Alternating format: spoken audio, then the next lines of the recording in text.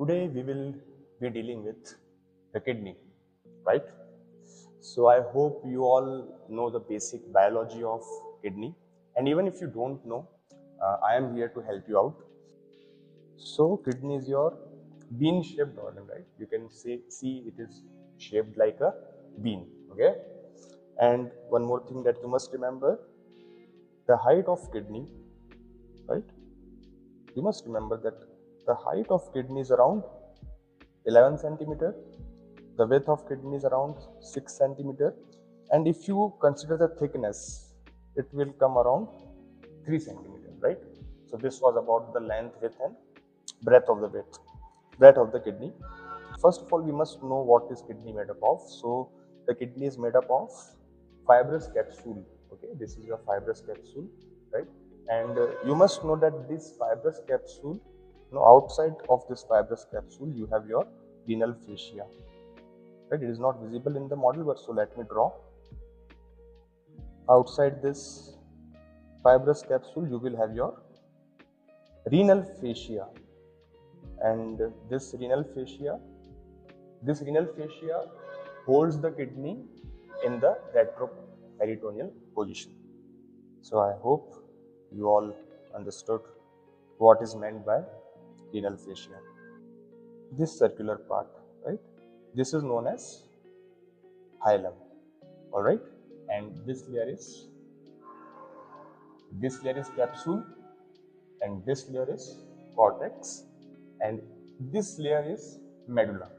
Okay, let me draw. So this layer right here is your capsule, right? The capsule encloses the kidney, right? And this layer here, this is your cortex, and within the cortex you have this pyramids, right? You have these pyramids, and the layers that contains these medullary pyramids is known as medulla. So basically the kidney has 3 layers: the outer layer of capsule, the middle layer of cortex, and then the inner layer of medulla, right? So there are 3 layers, and the medulla contains medullary pyramids. And guess what is present inside this medulla? Yes, you guessed it right. Nephrons, right? I almost said neurons.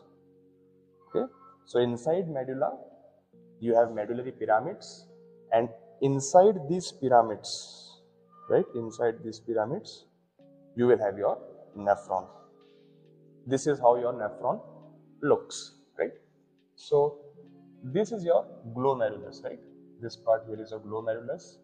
The yellowish part, this cup-shaped structure is known as Bowman's capsule, and this convoluted tube, right?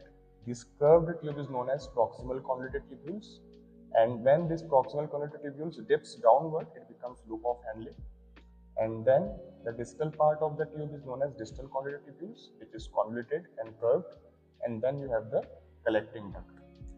Okay, so here you can see very clearly that the nephron will receive blood from the branch of renal artery, and this branch of renal artery is known as afferent arteriole, and this afferent arteriole will make up the glomerulus, right? Glomerulus is dense network of arterioles, and then you can see another branch that will come out of the glomerulus.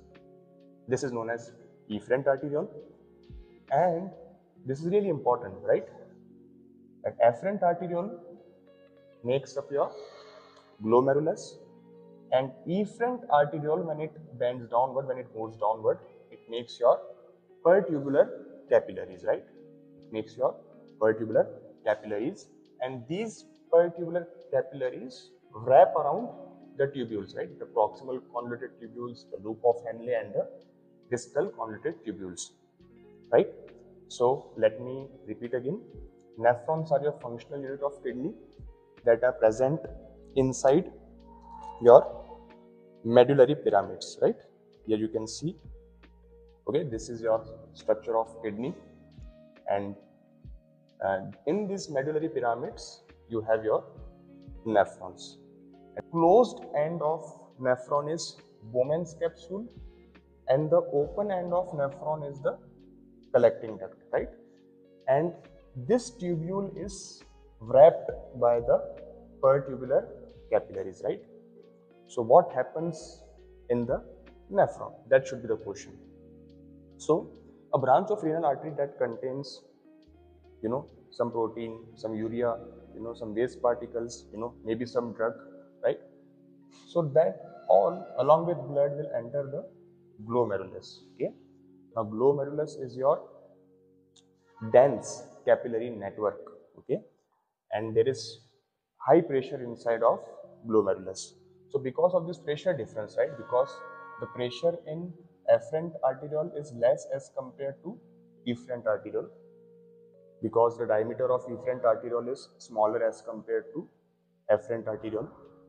So the blood comes from afferent arteriole into the glomerulus, and all the filtration that has to be done is done here. Okay, so glomerulus filtration occurs here, right? So all the substance are passed down into the proximal convoluted tubules. Okay, and all the substance that are passed into the proximal convoluted tubules are known as filtrate. Okay, so the filtrate comes into the proximal convoluted tubules, then distal, then loop of Henle, and then distal convoluted tubules.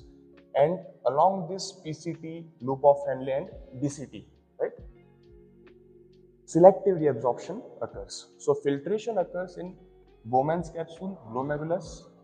Selective reabsorption occurs in proximal convoluted tubules, loop of Henle, and distal convoluted tubules. And when your urine is formed from collecting duct, the urine is secreted into the minor calyxes, right, through the renal papilla. Okay, so the function of collecting duct is tubular secretion. Okay, Bowman's capsule, and Bowman's capsule encloses the glomerulus, and within the glomerulus, because of the pressure difference between the afferent arteriole and efferent arteriole, glomerulus filtration occurs, right? And Bowman's capsule has three membranes, which we will discuss in next class. All the filtrate pass down into the proximal convoluted tubules, and whatever the body has to reabsorb, right, like sodium, potassium, calcium, magnesium, water, all the absorptions of this substance happens in PCT, loop of Henle, and DCT. After selective reabsorption, right, when these things are reabsorbed into the capillaries, then these capillaries ascends and connects to renal vein, and all these substances are again taken back into the blood. Okay, and then whatever is left behind, right, whatever filtrate is left behind, it becomes urine, right, and it contains urea, ammonia, uric acid, some amount of sodium, some amount of potassium, right? So this urine will go into the minor calyxes through renal papilla, and then minor calyx will merge into major ones, and major ones will become renal pelvis, and then it will drain into the ureter. Here you can see this collecting ducts gives the urine to minor calyxes, right? These smaller, tubes-like structure are known as minor calyxes, and these minor calyxes will give urine to major calyx, and this major calyx will become one large tube which is known as renal pelvis, and then renal pelvis will give urine to ureter, and from ureter the urine will go into the bladder. So this is how the three steps of filtration takes place inside kidney. Okay, so we should know more about the Bowman's capsule, right? So this is your Bowman's capsule, right? And the blue structure that you are that is visible in this screen is known as mesangium. Okay, it also controls the diameter of afferent arteriole and efferent arteriole, right? So it controls the amount of blood entering into the glomerulus. Hence, you can say that mesangium has a big role in maintenance of your glomerulus filtration rate. All right. So you can see here the blood will enter the glomerulus and will leave afferent arteriole, right? And then this afferent arteriole will descend downwards and make pertubular capillaries that will do the selective reabsorption. Okay. Now these green cells that you can see here are the epithelial cells of the Bowman's capsule, right?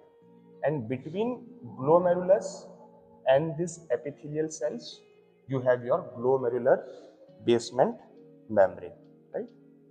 This triple layer is known as glomerulus basement membrane, right? So first is endothelial layer of the glomerulus, then you have glomerulus basement membrane, and then you will have your epithelial cells of the, these green color cells are epithelial cells of the Bowman's capsule. So there are three layers, right? So here you can see the detailed structure of glomerulus, right? So you can see here that glomerulus is fenestrated, right? The glomerulus is fenestrated. That means the endothelial cells have perforations, holes in it.